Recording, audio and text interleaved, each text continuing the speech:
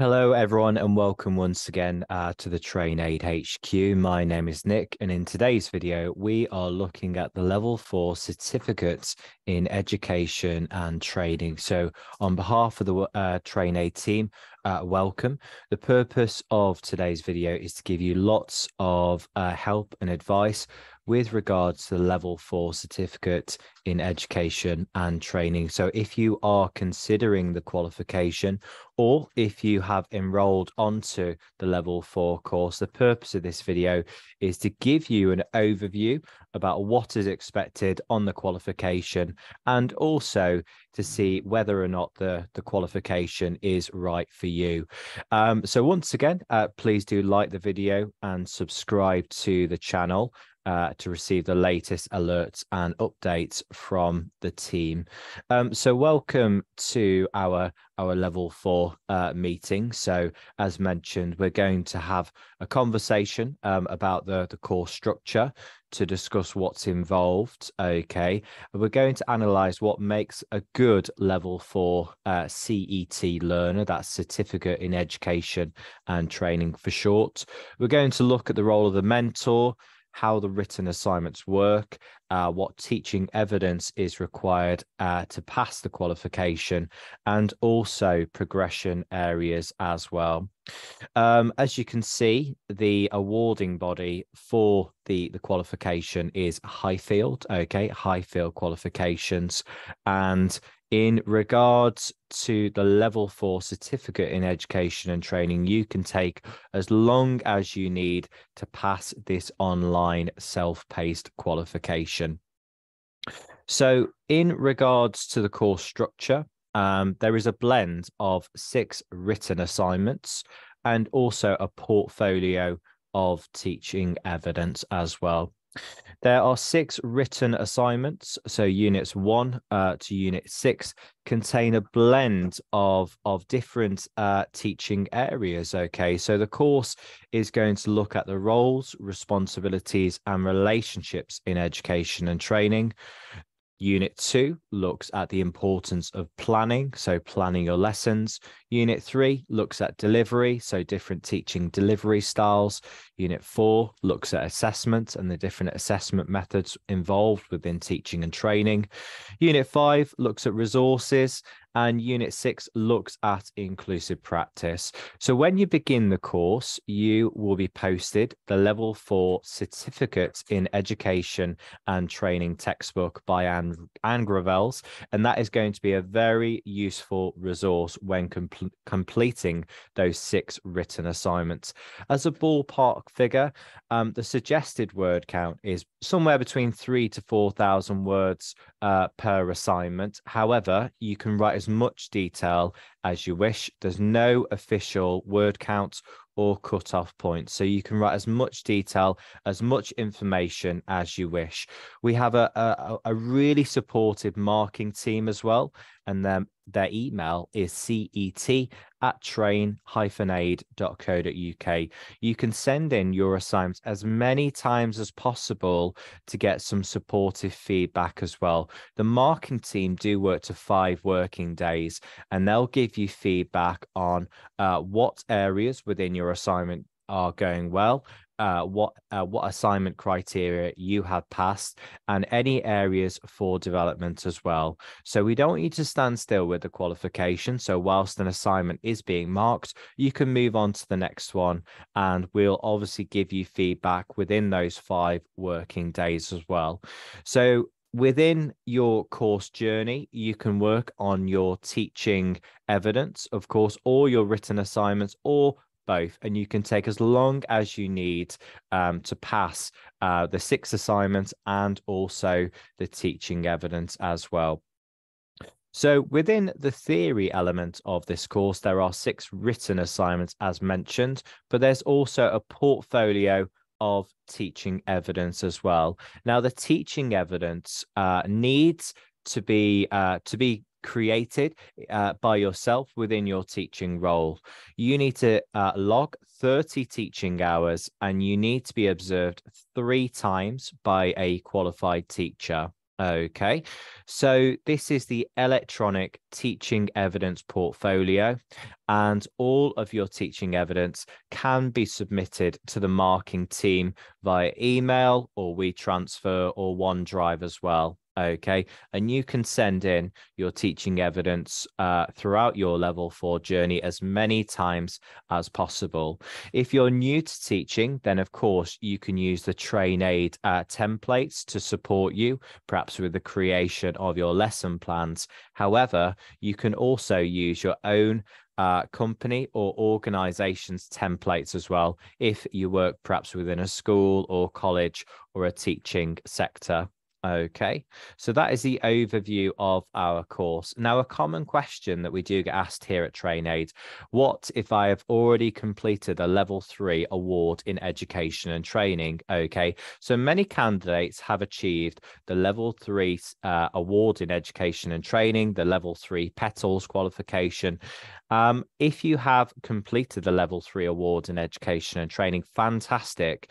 You can make your level 4 CET teaching course shorter. Okay, this means that you do not need to complete Unit 1. Okay, so Unit 1 is understanding the roles, responsibilities, and relationships in education and training. So you don't need to complete that. Okay, so you can progress on to Unit 2, which is planning to meet the needs of learners in education and training. So that's a key benefit of completing the level 3 award in education and training. You can springboard onto Unit 2, once again, making your qualification shorter. Okay, so if you do have level 3 award in education and training or the PETALS course, please do make us aware when you are enrolling onto the level 4 course. Okay. Now, who is the level 4 certificate in education and training for? Okay, that's a very, very good question. So you need to be teaching either part-time, full-time, or you might be volunteering within the post-14 sector. And what that means is that you're teaching to learners age 14 or higher. Now, you must be teaching to groups or classes of learners. So one-to-one teaching does not count towards the 30 hours of teaching practice. Okay, so if you're considering the level 4 teaching course, make sure that you are teaching to groups or classes of learners as well. The level 4 is a fantastic qualification. You can, of course, secure a full-time teaching position within a post-14 or a post-16 teaching environment within a college sector or a sixth form sector as well. So there are many progression opportunities as well. You must have an in-house mentor to support your progress. Okay. So every successful level 4 learner does really have an in-house mentor to support them with their course progress. And the mentor will observe you on 3 separate 1-hour lesson observations. So that's very important. And we'll talk about that a little bit more within our meeting. Okay. If you do not have an in-house mentor, okay, if you don't have someone who has a level 4 teaching qualification or higher, then of course TrainAid can step in.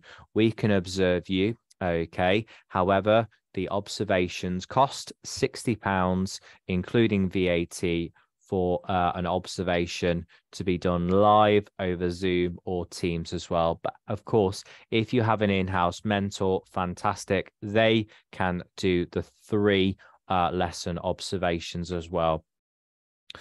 How do the assignments work? So there are 6 written assignments to complete, and using the course textbook, okay, and also the video guides on our YouTube channel and the assignment support guides. These will help you to complete the 6 written assignments as well. My advice is to really make your assignments your own. You can write in the first person, the third person, or both. And we've put together some really handy assignment support guides with lots of scaffolding questions to really help you when completing your assignments, perhaps from home as well.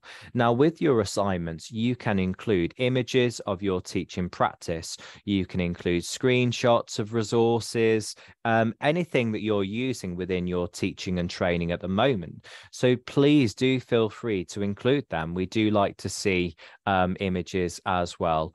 But once again, you can take as long as you need to complete the assignments. They can be written in the first or the third person. And please use our YouTube videos, our guides, the assignment support documents to really help you complete those 6 written assignments. Okay. Do I need to use references for each assignment? That is a very good question. So we do suggest that you are looking to include references within your assignment. So when you embark on the teaching course, you'll be provided with a reference list. But of course, you will be provided with your course textbooks. And we would recommend using websites, journals from the reading list. Okay. All of these are free websites and resources that you can use for your level 4 teaching course. We'd also recommend that perhaps you reference from a company handbook, any company policies. You can have a look on the news websites for anything which is happening within your area as well. So you can include perhaps the latest changes and developments within your subject area as well. And we do recommend using a Harvard reference system as well. Okay, so referencing is something that you will need to do with your level 4 teaching course. However, if you're new to assignment writing, please do not worry, because we're here to help you every step of the way, and we can give you lots of help and advice when it comes to referencing. So what support is available with regards to writing the assignments? Well, as mentioned, we have our YouTube channel, so please do sign up and to keep up to date with our YouTube videos as well. We have the pre-recorded assignment tutorials. We have the PDF assignment support slides. There is, of course, support available over the phone and through a Zoom meeting if required. So you can reach out to the TrainAid team if you're a learner, and we can book in perhaps a meeting with you to discuss your course. But also the marking team do work to 5 working days to turn around marking. So you can send in those written assignments as many times as you wish to get some formative feedback as well. In regards to the level 4 certificate in education and training course certificate, it's always good to show you this. So if you're considering the course, if you've just signed up, welcome. So as we can see, our certificate, the awarding body is Highfield Qualification. So this is a fully accredited an Ofqual regulated certificate. So as you can see here, the title is Highfield Level 4 Certificate in Education and Training. So the qualification is yours for life. It does not expire. It does not need to be renewed once you achieve this qualification as well. Okay. A common question is, do you have direct claim status with Highfield qualifications?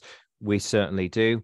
And your certificate after the IV process can take up to 14 days for the certificate to be generated, and this will be sent to the booker of your course.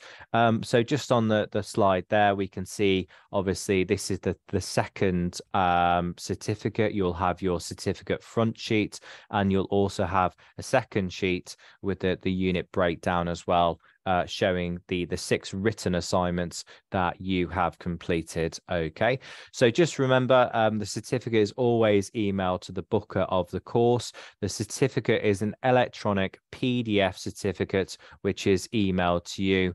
Highfield no longer send printed copies due to their environmental policy. However, your certificate can be printed as well. A common question I get asked here at TrainAid is how long do learners take to complete the level 4 teaching course? Well, it's an online self-paced qualification.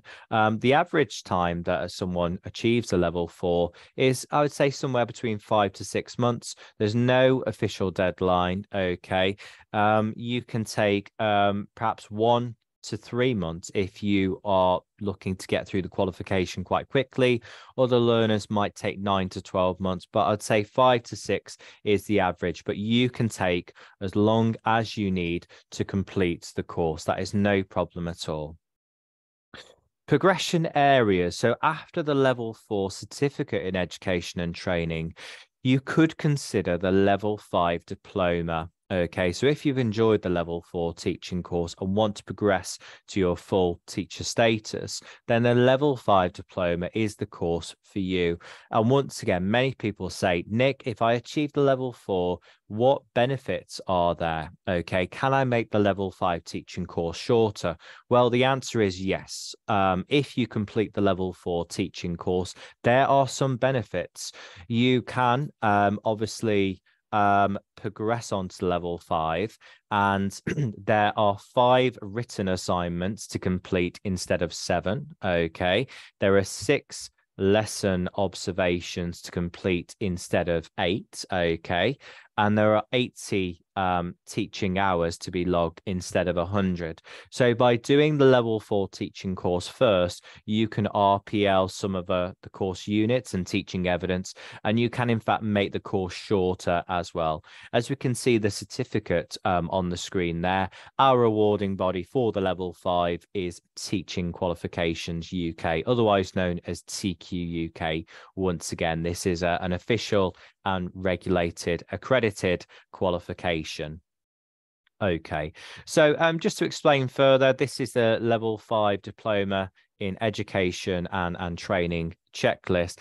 As you can see, the areas highlighted in yellow, well, this is showing where your evidence will come into play if you've achieved the level 4 teaching qualification. And once again, it does make that level 5 qualification shorter. But if you would like to arrange a call with one of the team to discuss the level 5 and the progression from the level 4, that's not a problem. We can book in a phone call or a Zoom or a Teams call to discuss the qualification in greater detail. That's not a problem at all. Furthermore, if you do obviously progress onto the level 5, you can go for your QTLS status when the time is right. You must have a level 5 teaching qualification in order to progress onto QTLS. You will not be able to go for your QTLS status with the level 4 alone. You must achieve your level 5 diploma as well. But any questions regarding level 5 and QTLS, please do get in contact or watch one of our videos explaining the level 5 and QTLS process. Now let's get back onto the level 4. Okay. Now, successful level 4 learners have a designated in-house mentor. So it's always good to meet up with your mentor on a regular basis. And the purpose of that is really sort of to check in with you to see how your level 4 is coming along. Your mentor could proofread your assignments before they're sent in to our marking team here. That is something that the mentor can do.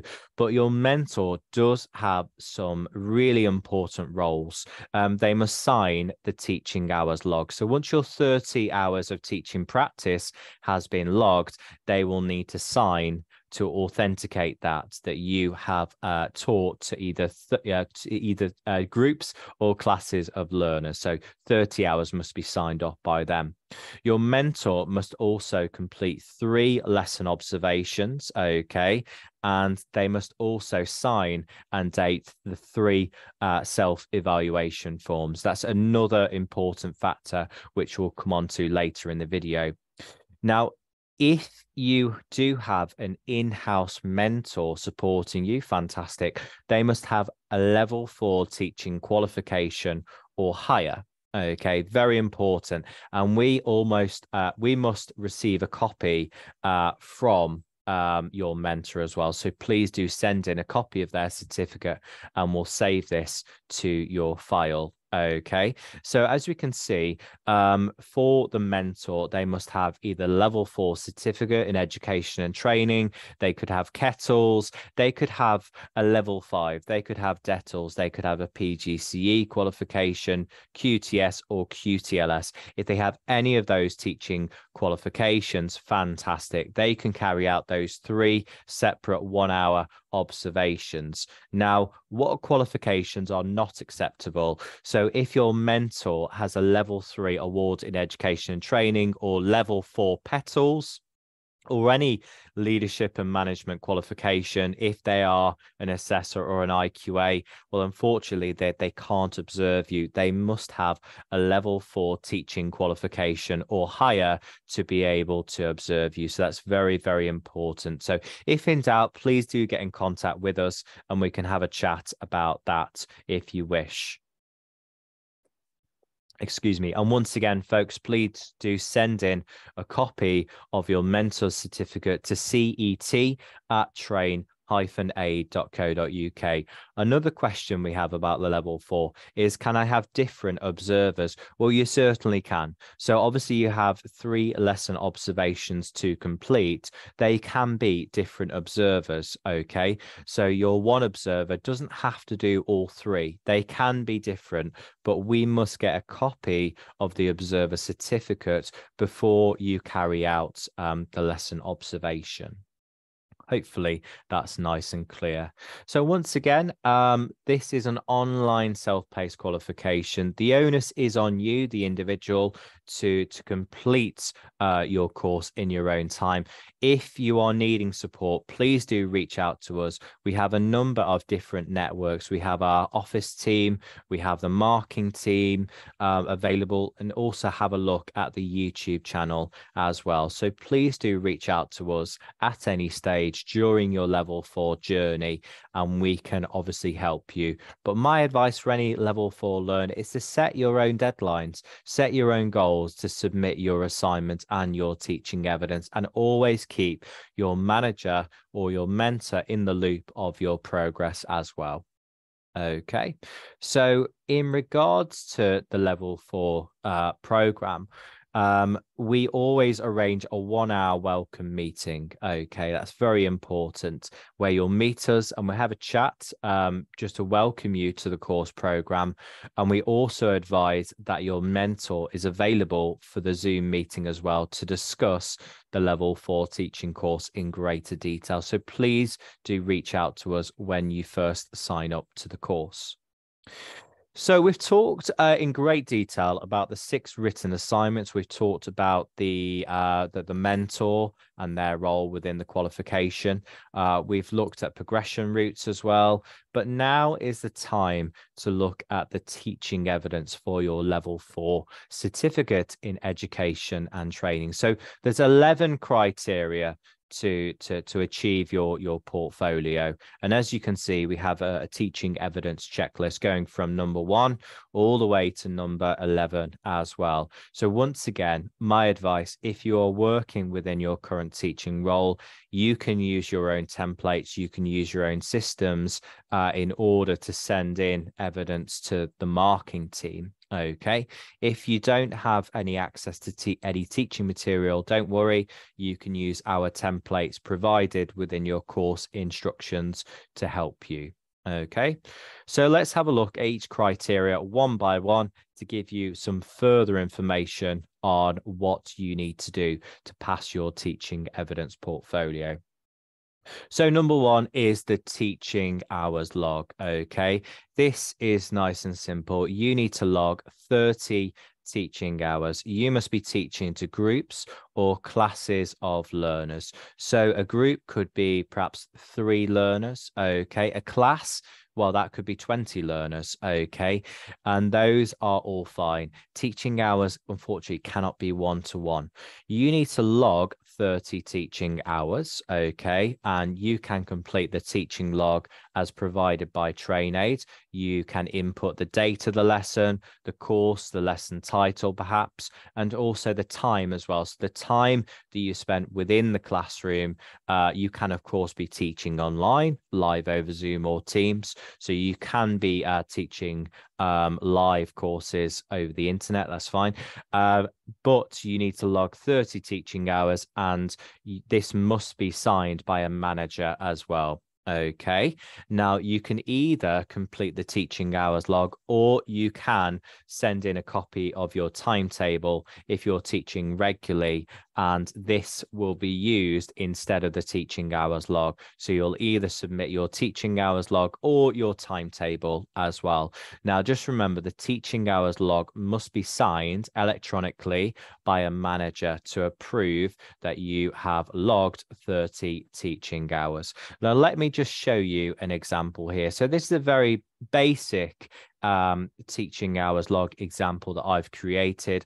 I've logged 30 hours. I've logged over 30 hours by the way. And you need to input your name and also an electronic signature. Okay, so I've done this for myself, and my colleague, my manager Tom, has very kindly signed off these teaching hours as well. So in my teaching hours log, I have a variety of different courses there. Now you can of course log any 30 teaching hours. You can of course repeat lessons, that's absolutely fine, but you will need to log those 30 teaching hours, okay, and get it signed off by a manager. An electronic signature is what we're looking for rather than typed. If your manager doesn't have an electronic signature, do not worry. They can send in a confirmation email to us to say that they have approved your 30 hours of teaching, that they can confirm that. Alternatively, as mentioned, you can send in a teaching timetable. So as we can see here, this is a timetable, and that's showing your teaching hours per week. Once again, we need a manager to sign off your teaching hours log. So we're also looking for an electronic signature from them or a confirmation email to say that you've taught 30 hours.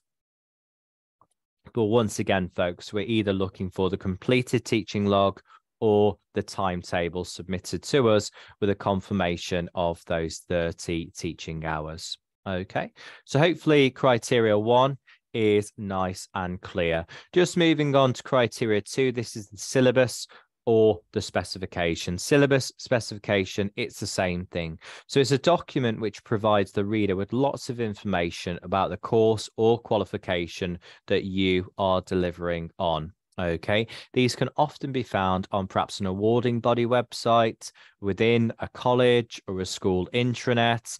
It can be found perhaps within a staff or a learner handbook. So what does it do? It provides the reader with lots of information about the course content, about the course aim, the objectives, the content, and the assessment methods as well. Now, what is required for your level 4 teaching course? Well, we're looking for you to send us perhaps 1 or 2 examples of a syllabus or a specification. We're really keen to find out about what you are teaching. So you can teach your course subject specialism, and please do send in a copy, either perhaps in a Word document or a PDF. Okay, so any information on your qualification would be fantastic. So just to provide you with some further information, just on the screen here, I've taken the level 4 certificate in education and training. This is a syllabus taken from Highfield, the Highfield website, and we have a range of different information within the syllabus. So we have the course level, the qualification credits, the guided learning hours, the grading criteria, the minimum age to begin, the qualification, the course delivery, useful additional resources, course duration, the reading list, and the course units as well. So your syllabus that you send in, it doesn't need to be that detailed, but just the general information about the course would be fantastic to understand more about what you are teaching. Okay. The course syllabus can also contain progression routes, the course units as well. And a common question is, can I create my own syllabus? Can I create my own specification for the level 4 teaching course? Well, you absolutely can. So you can create and submit your own syllabus. So if you are teaching your own bespoke courses, you can create a syllabus. Why not? So you can send that in and we will review this and we will get it marked for you. So that's not a problem if you're teaching your own unaccredited courses as well. Okay, so hopefully criteria 2 is nice and simple to understand. Any questions, of course, please do reach out to us. Now, the next criteria is the scheme of work. Now, a scheme of work is what teachers and trainers use to outline their course. Okay, it breaks down the course into different sections and it helps to show the beginning, the middle, and the end of the course. So a scheme of work is very much a planning or a tracking document, and it helps the teachers perhaps show the date to the lesson, the session title and the learning outcome, the required resources, the assessment methods used within the lessons, and any remarks or reminders that the teacher needs to tell the students as well. So a scheme of work is really, really, really useful, okay, when you're teaching or training, and it will help you to stay on track with your subject delivery. Okay, and what we're looking for is for you to submit one scheme of work from the course or qualification that you are teaching on. Now, here just on our screen, we have an example of a scheme of work. So this is our level 4 scheme of work from one of our courses in London. We have a variety of sessions. We have the required resources, the assessment methods, and this is really vital information. So we can see what we're covering each lesson and the outcomes as well. So the scheme of work provides the reader with the course aim, the objectives, the assessment methods used, all of this vital information. So it's really useful for a teacher or trainer.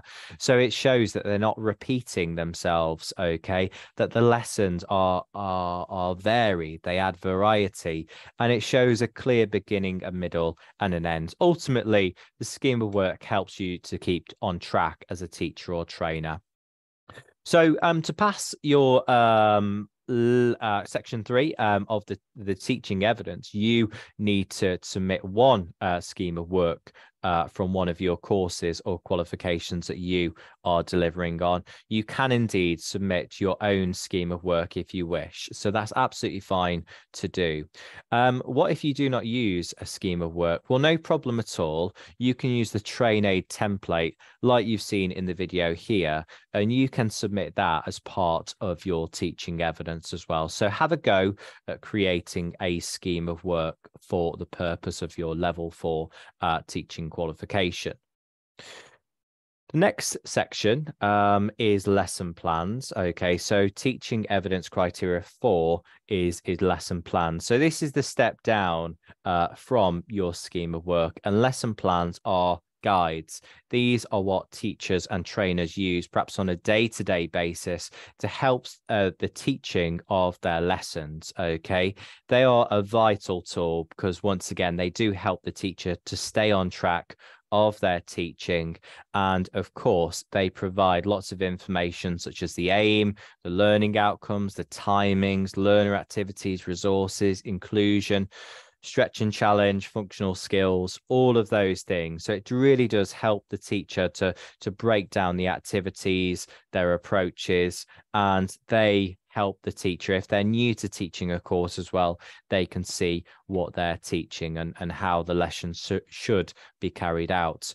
So what we require from you is some lesson plans, which total 30 hours of planning. Okay, so for your lesson plans, please do include the dates and perhaps the hours within your lesson plan so they're nice and clear for us. Okay, you might submit 5 lesson plans or 10 lesson plans. If they total 30 hours of planning, that is fantastic. Okay, lesson plans don't need to be too detailed. Okay, so 1 to 2 pages is more than enough for a lesson plan, as it's highlighting the key points within your lesson as well.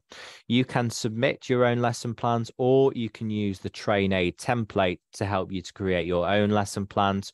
And once again, you can repeat lesson plans as well. So you can, of course, repeat your lessons. If you are repeating your lessons to count towards your 30 hours, not a problem. Please put the dates you've obviously repeated your lessons as well. That's absolutely fine to do. Now, one of the main criteria for your teaching portfolio is the 3 lesson observations. So once again, the lesson observations are to be carried out by a mentor. Okay, so these are 3 separate 1-hour lesson observations. So these could be done at any stage during your course. If it was me, I would have an observation at the start, somewhere in the middle, and also at the end of your course, so you can spread out your lesson observations. We do recommend a gap in between each lesson, so you've got time to improve upon your areas for development and the targets set by the observer. Once again, the lesson observations are not graded, okay? They don't have an impact on the certificates. Now, the lesson observations are to be organized by yourself and your observer, okay? The observations really need to be a minimum of 1 hour. So a 15-minute observation will not count, okay? So when completing the lesson observation and booking it in with your observer, make sure you do say, you know, you have to observe me for a minimum of 1 hour. Once again, you can be observed by different people. That's absolutely fine. Just make sure you've sent in an observer certificate to TrainAid well in advance for us to check as well. And once again, the observer must have a minimum of a level 4 teaching qualification or higher. With regards to the self-evaluations, after every lesson observation, you must complete a self-evaluation form, and you must complete 3 of these in order to pass your level 4 teaching course.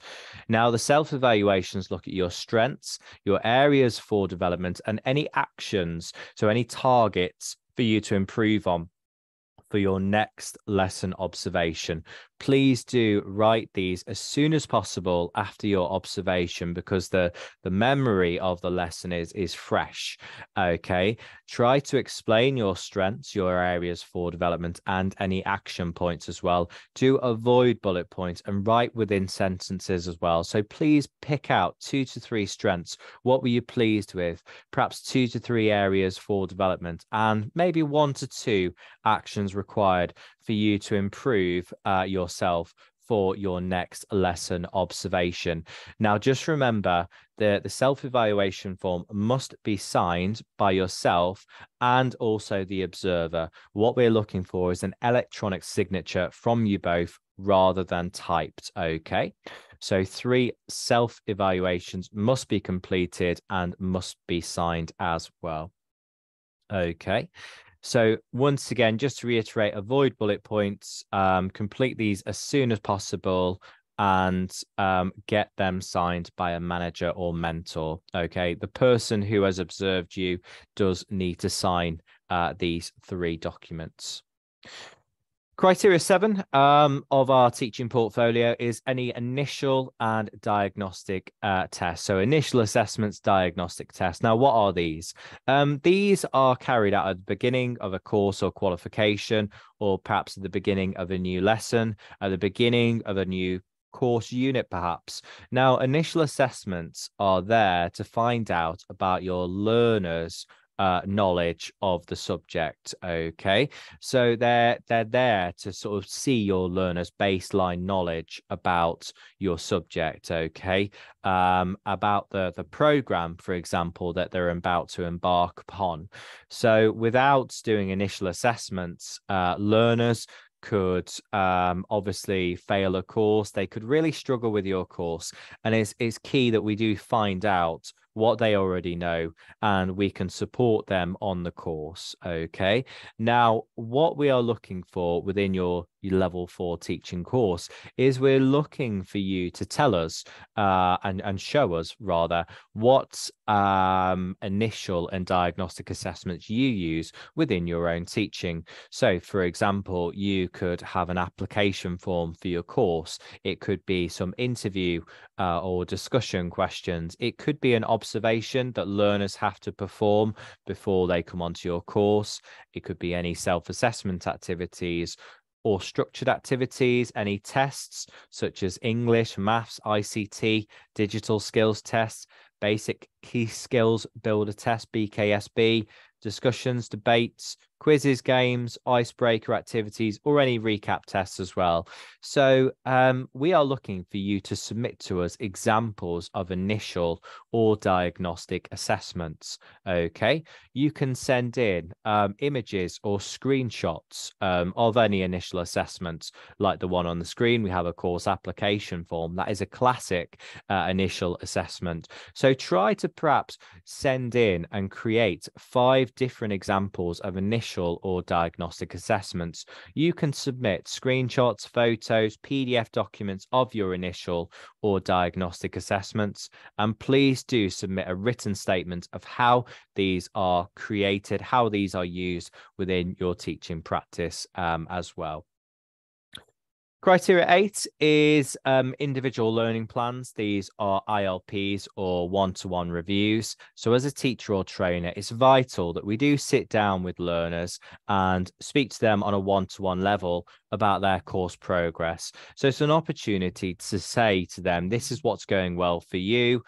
These are your areas for development, and also just to have a chat. What do they like about your course? What do they like about the qualification, what's going well for them? And this is your ability to set targets to your learners. Now, ILPs, one-to-one reviews, these are like miniature appraisals with your learners. Now, it's always good to give your learners a pat on the back or to give them some targets, some direction, and that is the purpose of an ILP. If you're teaching perhaps within a school or college, you might conduct multiple ILPs with your learners. Okay, if you're teaching day courses, you can conduct perhaps an ILP on a coffee break and just have a chat to your learner about what's going well for them and any targets you would like to give them as well. Now, to pass your level 4 teaching course, we're looking for you to be able to carry out these concepts of ILPs or one-to-one reviews. Now, we don't need to see any learner name, so please don't be worried there, but we are just looking for you to have the ability to sit down and perhaps have a 10 or a 15-minute chat with your learners to go through their progression route, so what's going well, and of course, any areas for development as well. So try to complete 5 ILPs. You can complete the table. Okay, you can use our ILP template, or you can use your own systems if you have your own ILP template as well. So do have a go of ILPs if you are new to that concept. Criteria 9 of our portfolio is teaching resources. So we are looking for you to demonstrate to us what teaching resources you are using within your own teaching practice. So you can submit to us screenshots of resources. You can take photos of hard copy resources. You can submit to us PowerPoint slides, handouts from courses, course textbooks or worksheets. And we're also looking for you to create a supporting Word document explaining how each resource is used within your teaching practice. So you can submit to us different examples of resources. Even a textbook, well, that is a resource. Okay, so you can take photos of resources. You can send us screenshots of YouTube videos if you use them within your teaching practice, but we're looking for you to submit a variety of different teaching resources. So try to aim for 5 different teaching resources if you can here. Criteria 10 is communication with colleagues. This could be examples of emails, minutes of a meeting, meeting agendas, any meetings that you've chaired as well. So we're looking for you to demonstrate to us that you are a confident communicator within a team of teachers or trainers. Now, for this criteria, you can send in to us screenshots of perhaps emails to colleagues. It could be minutes of a meeting, agendas, CPD requests as well, inset days that you've attended. All of these show written and also verbal communication as well. So can you communicate within a team of teachers and trainers? Now, we don't need to see anything sensitive. That's not what we're looking for, but it's more your ability to communicate to fellow teachers and trainers. You can take screenshots of perhaps an email to a colleague about a reminder about an upcoming meeting. There's also you can submit to us meeting agendas and anything that you've attended in regards to meetings as well. So those are clear examples of communication there. So once again, do try and aim for 5 examples if you can here. And once again, we don't need to see anything sensitive. You can blank any sensitive information if you wish, or just keep it to very broad emails. But once again, try to aim for a few different emails and 5 examples of communication there.